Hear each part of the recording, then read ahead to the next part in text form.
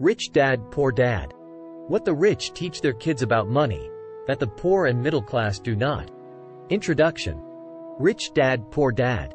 Having two dads offered me the choice of contrasting points of view, one of a rich man and one of a poor man. I had two fathers, a rich one and a poor one. One was highly educated and intelligent. He had a PhD and completed 4 years of undergraduate work in less than 2 years. He then went on to Stanford University, the University of Chicago, and Northwestern University to do his advanced studies, all on full financial scholarships. The other father never finished the 8th grade. Both men were successful in their careers, working hard all their lives. Both earned substantial incomes. Yet one always struggled financially. The other would become one of the richest men in Hawaii.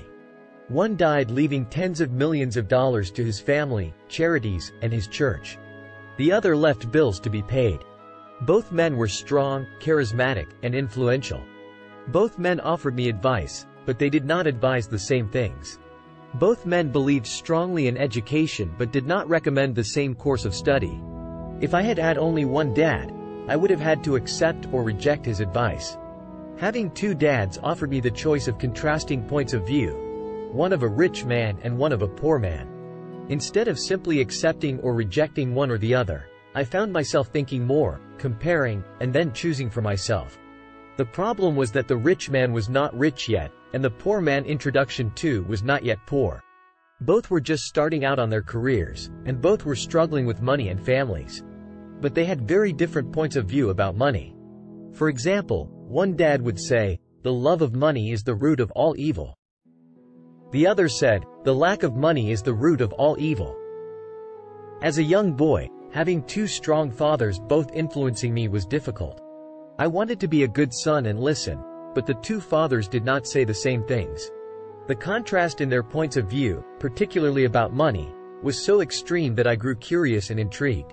I began to start thinking for long periods of time about what each was saying. Much of my private time was spent reflecting, asking myself questions such as, "Why does he say that?" and then asking the same question of the other dad's statement. It would have been much easier to simply say, "Yeah, he's right. I agree with that." Or to simply reject the point of view by saying, "The old man doesn't know what he's talking about." Instead, having two dads whom I loved forced me to think and ultimately choose a way of thinking for myself. As a process, choosing for myself turned out to be much more valuable in the long run than simply accepting or rejecting a single point of view. One of the reasons the rich get richer, the poor get poorer, and the middle class struggles in debt is that the subject of money is taught at home, not in school. Most of us learn about money from our parents. So what can poor parents tell their child about money? They simply say, "Stay in school and study hard." The child may graduate with excellent grades, but with a poor person's financial programming and mindset. Sadly, money is not taught in schools. Schools focus on scholastic and professional skills, but not on financial skills. This explains how smart bankers, doctors, and accountants who earned excellent grades may struggle financially all of their lives. Our staggering national debt is due in large part to highly educated politicians and government officials making financial decisions with little or no training in the subject of money. Rich Dad, Poor Dad 3. Today, I often wonder what will soon happen when we have millions of people who need financial and medical assistance. They will be dependent upon their families or the government for financial support. What will happen when Medicare and Social Security run out of money? How will a nation survive if teaching children about money continues to be left to parents, most of whom will be, or already are, poor? Because I had two influential fathers, I learned from both of them. I had to think about each dad's advice, and in doing so, I gained valuable insight into the power and effect of one's thoughts on one's life. For example, one dad had a habit of saying, "I can't afford it." The other dad forbade those words to be used.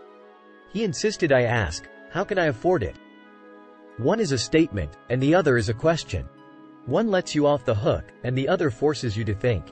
My soon-to-be rich dad would explain that by automatically saying the words, "I can't afford it," your brain stops working. By asking the question, "How can I afford it?" your brain is put to work.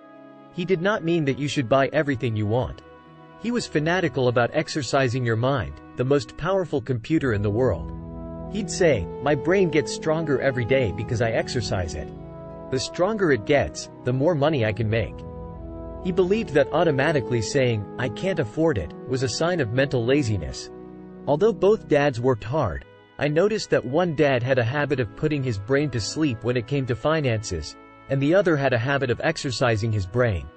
The long-term result was that one dad grew stronger financially, and the other grew weaker.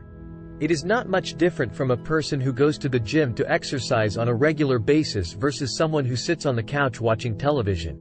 Proper physical exercise increases your chances for health, and proper mental exercise increases your chances for wealth.